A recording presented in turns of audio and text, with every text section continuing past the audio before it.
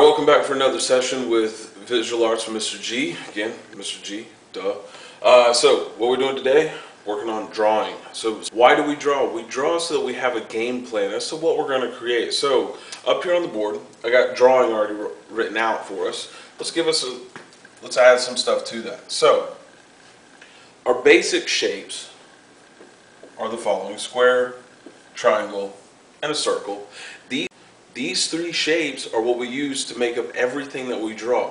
Why do we use these three shapes? Well, these three shapes are augmented just slightly. The circle can sometimes become an oval. The triangle can sometimes come down more, and if you did a circle at the bottom, that becomes a cone. And the cube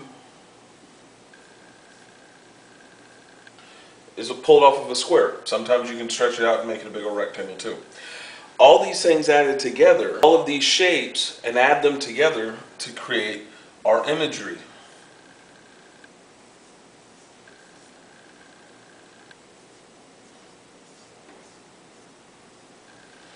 So, by using the basic shapes, you are able to draw anything. 1527, take one, Wild Roars. No, keep it rolling. I just want to try several things.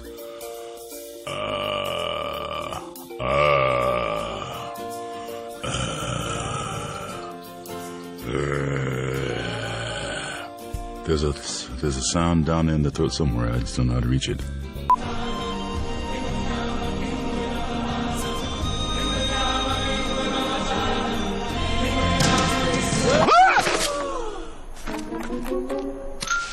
Simba?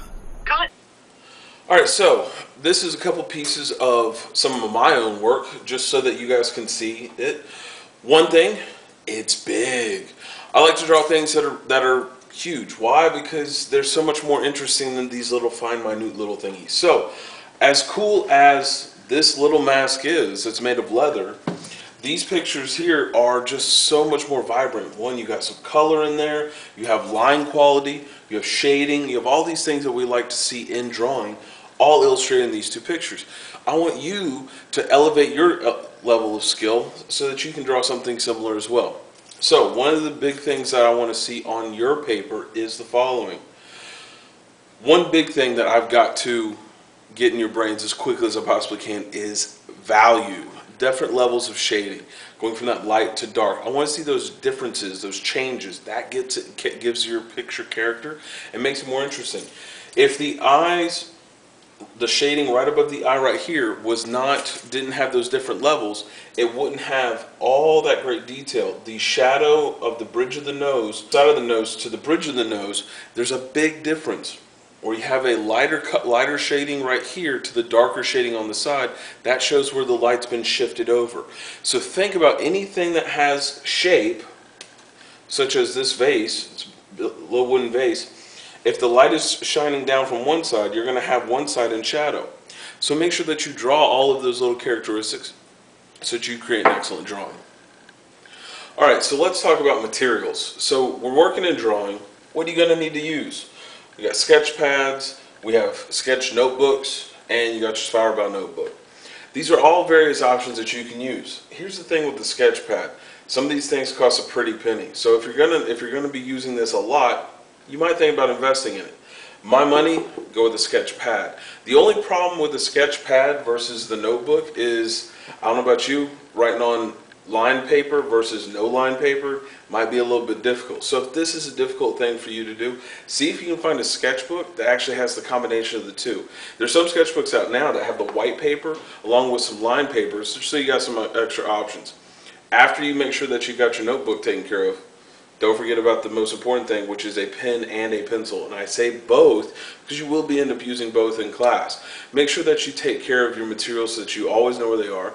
For your pencils, these are what you use for your first beginning sketches. So as you're starting to throw down a quick sketch, try to use a pencil to throw it down with that. So that way if you make a mistake, you can always erase it. Then follow it up with a pen. Once you've got the basic line down as you know what you're going to draw, throw pen on top of it to permanently mark that line on the paper.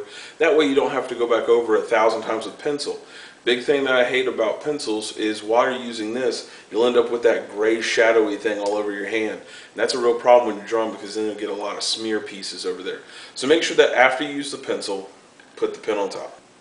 Alright, so when you're working on drawing, you got to always figure out, hey, what am I going to draw? Magazines. Your best friend is trying to find something out of a magazine to draw. Why? Because you can do so much cool stuff. I like taking a magazine to find a picture of celebrity, so that it has a good portrait picture or just a good overall stance to it. Why? Because then I need to practice working on people. I got a person right there. Two things that are awesome about this. One, that person's never going to move. It's going to hold still for me. That way I can take my time to draw it. And two, it's portable. I can pick this up and I can take it with me in my sketchbook, draw anywhere that I feel like. If I need to draw outside, I can draw outside. Another great thing about the magazine is that you can always find a comic piece in there as well. Usually, if you hunt around, you can find a really cool comic illustration. What's nice about these comics are, this is somebody else's artwork. What can you do to take this image and change it up, add your own little 2 cents into it to create something just as cool, if not better? So, taking it to the next level, I'm going to look at a couple little aspects on here. We have these triangular shapes with these abstract single lines next to it. We have lots of elements of shading. The one thing I want to really stress in your drawing and in your method and the way that you work is play it with shading. Play with it. You can talk about drawing from life, drawing things that are in front of us. So, got a piece here that was done many years ago. It is a skull, just a goat skull or ram skull, where you got these nice bits of the horn that are textured out here, where you have all the little different sections, and it's very easy to see the different tonal ranges that have been applied to give their strong bits of contrast to the overall image. So let's talk about some stuff that we got on the table here. We got some paper that I'm going to sketch with in just a second, and just a couple pieces in front of me to look at to work on some drawing aspects and how we can apply some of the basic structured pieces that we did in another segment to this piece here. So, got a pair of glasses, this little wooden vase thingy, coffee mug. This was a gift to me from somebody for tribal. It was a tribal piece, just made out of cardboard newspaper, but the detail work that's been done on the top of it really takes us to another level. And this is a leather face. You can see how it's just a piece of leather, but it's been same styling where it's a tribal piece done, but the way that the leather has been formed around a shape and given all this contrasting features is really nice. So, starting off with my utensil, we're going to work on some of these drawing aspects. So let's talk about just some basic structure pieces. Alright, so here we have a cylinder that is smaller at the bottom than it is at the top. You have just a nice round circle at the top, round circle at the bottom, but then the cylindrical shape of the overall cup, the mug, and just a little handle on the back side. For our mask, our first travel mask, it is one long oval. That's all it is. And then you have a couple oval pieces for the eyes and the mouth, and a couple circles for the nose. It's these basic shapes that you incorporate from everyday life to draw anything that we work on in class or in our other tutorial videos. So, for a still life drawing, you're going to be using some basic concepts that are very simplistic in drawing. The first aspect is called contour drawing.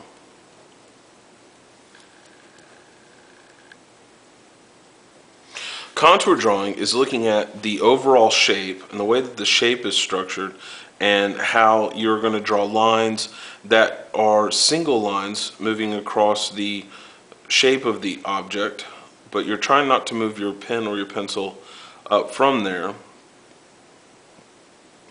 and you're just giving the shape to the overall structure. Is it exactly what is in front of you? Kind of. You're looking at getting just the line of what curves, the contouring line of the object onto the paper. The next is sight drawing.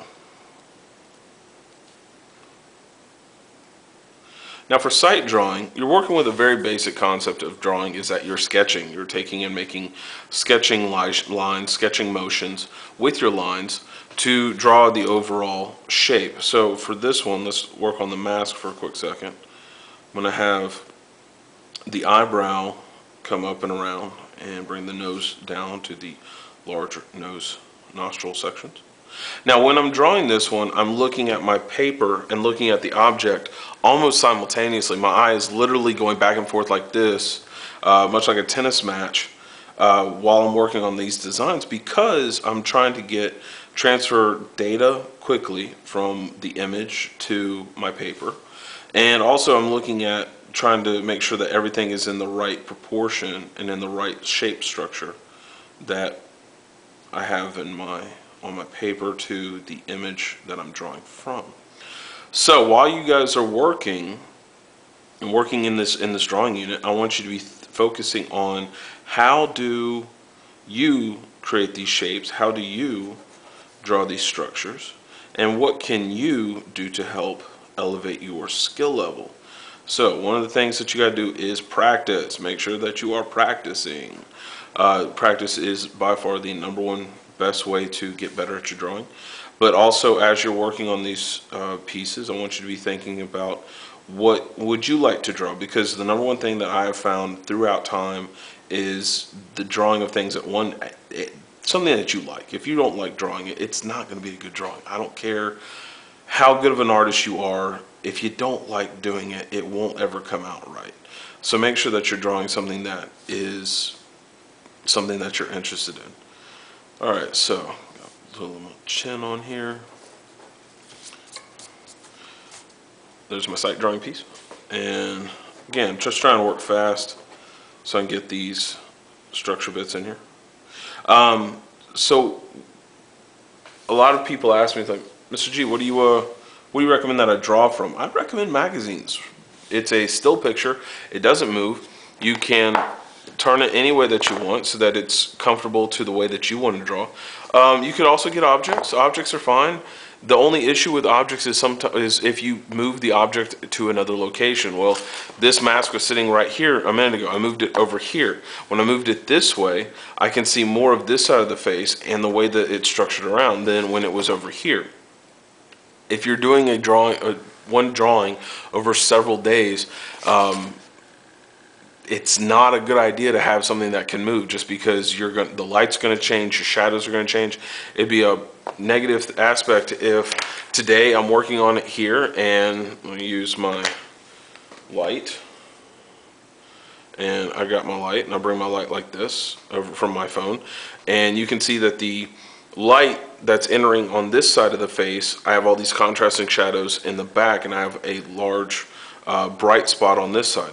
But if I brought the light over here, all of my contrasting shadows are going to be in the opposite side.